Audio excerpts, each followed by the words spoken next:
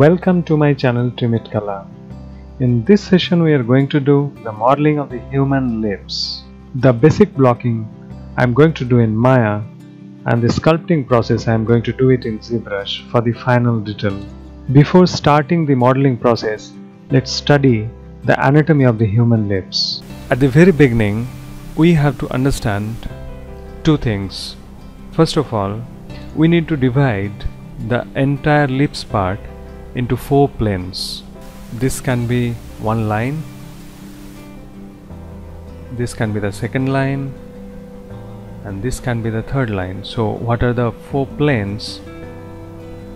Plane number 1, plane number 2 going inside, plane number 3 coming out, again plane number 4 going inside. So plane number 1, plane number 2, plane number 3 and plane number 4. So first of all, I will do the blocking in Maya with these 4 planes, and gradually I am going to add the anatomy to it. So let's check the anatomical areas in this. The thing we should remember can be this Philtrum Ridge. This is a Philtrum area, so this ridge we need to exaggerate. So this is the first option we need to remember. Second thing is this is called the Cupid's bow. So this is also we need to exaggerate. Third option is these lines, upper vermilion line and lower vermilion line. We need to remember this, and this corner and this corner, the adjoining areas of the upper lip and the lower lip, we need to remember this. And finally the volumes, it is very important. So in the upper lip we can have 3 pillows. So pillow number 1, pillow number 2 and pillow number 3. And at the lower lip we are having 2 pillows, those are a little bit bigger. So pillow number 1 and pillow number 2. So I am going to exaggerate these volumes and the detailing, small wrinkles we can see, this detailing in ZBrush. So let's start the modeling process in Maya. First of all, let's take a polygonal plane, scale it up and rotate it 90 degrees in the x-axis. I am reducing the spans of it, so there will be 2 and 2 subdivisions. Scaling it down from the y-axis. Okay, from this primitive I can start doing my modeling. Let's make the subdivision width up to 4. Now by selecting the edges, give it a cylindrical form.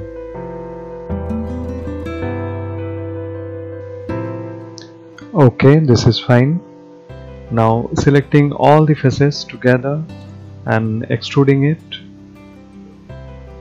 pulling it out in the z-axis to give it a thickness.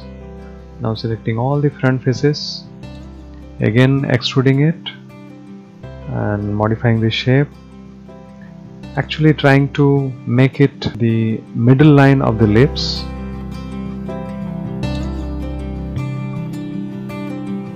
And placing it at the proper place. Now selecting the half and deleting, and go to the duplicate special. I am using instance, I am not using any group, and making one copy, and X scaling I am keeping it -1. So I am getting the other side. So if I work at the right hand side simultaneously, the left hand side will be updated. By selecting the corner vertices, I am modifying it. Now selecting all the middle faces, deleting it, select all the edges of this opening and scale it down to make the opening a little bit narrower. I'm going to the front view, and now I am going to draw the lips. By using multi-cut tool, I am drawing the lip line. Okay, here it is. So this is going to be the size of the lips. The corners, we can see the quads. And now I'm giving one edge loop and completing all the loops up to the opening of the lips. Okay, this is fine. Now selecting the edges, I'm making everything circular because the entire lips will be circular in shape.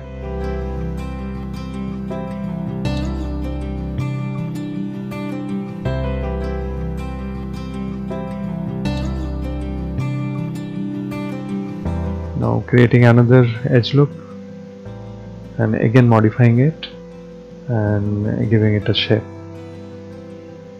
Okay, this is fine. Now let's select the edges of the upper lip, going to the side view and pulling it forward to give the planes of the upper lip. That is fine, and modifying it a little bit to make it circular. So that is the inclined plane of the upper lip. Now doing the same thing for the lower lip, selecting the edges, pulling it forward by selecting the vertices, modify it. Now let's modify the surrounding areas by selecting the vertices.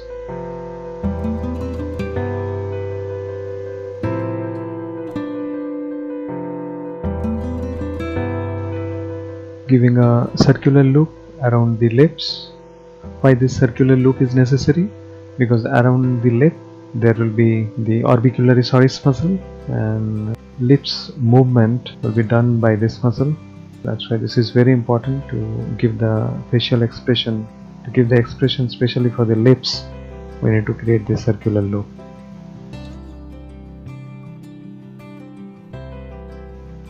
Once again modifying the shape by selecting the components.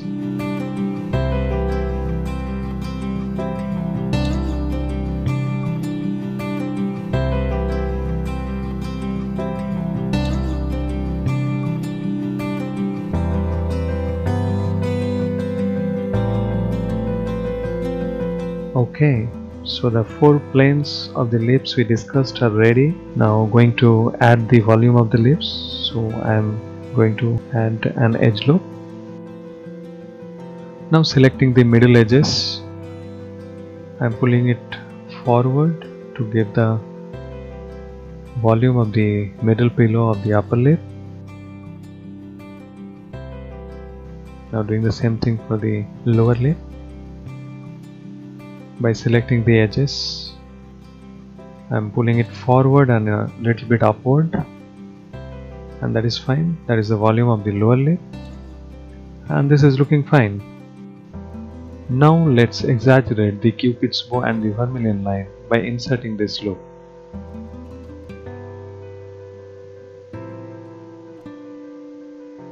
At the corner of the lips, I need to increase the distance a little bit so that I shouldn't get any sharp edge in that area. The edges are quite smooth. Now I am deleting the duplicated side and selecting the object going to the mirror geometry option box, and this is the positive x-axis, so I am selecting negative x and duplicate spatial. At the middle you can see the edges are merged, so I am going to the merge threshold option from the mirror history and making it 0.001. Now this is fine. Now let's make the Philtrum Ridge area, and very quickly I am doing some adjustment in that area.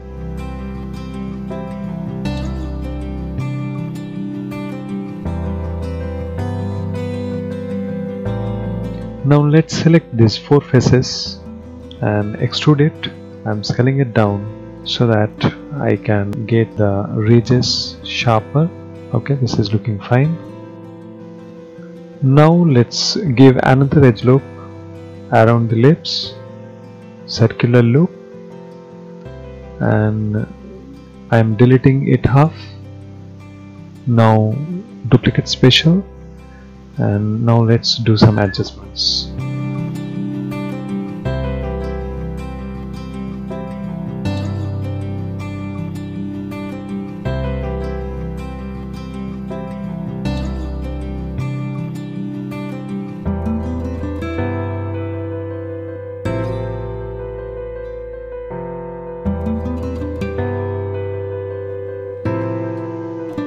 Okay, that's looking fine.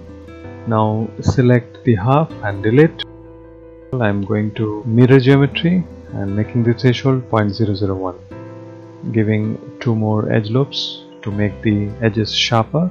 Now coming to the opening of the lips and selecting the entire circular loop of that area and extrude in the global axis, pushing it inside in Z, again extrude and drag it.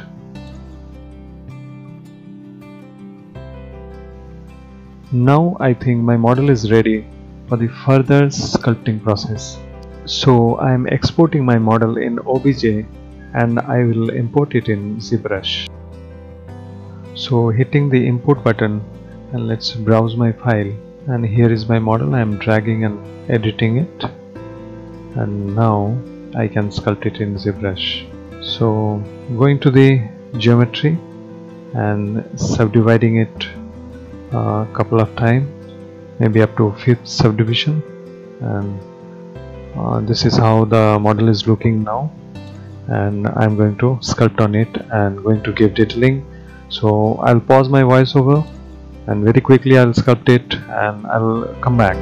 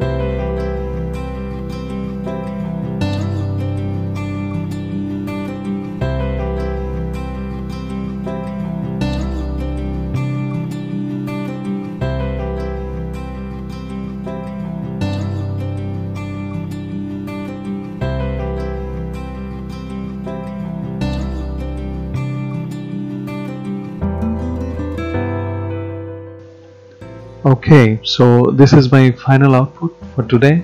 If you want to extract the bump and displacement map for this model, then one thing we should remember that while working in Maya, unwrap the model and then come to the ZBrush. So that pipeline maybe I'm going to show you in a different tutorial. For today, I hope you enjoyed this tutorial, and don't forget to subscribe and hit the bell, and thank you so much for watching.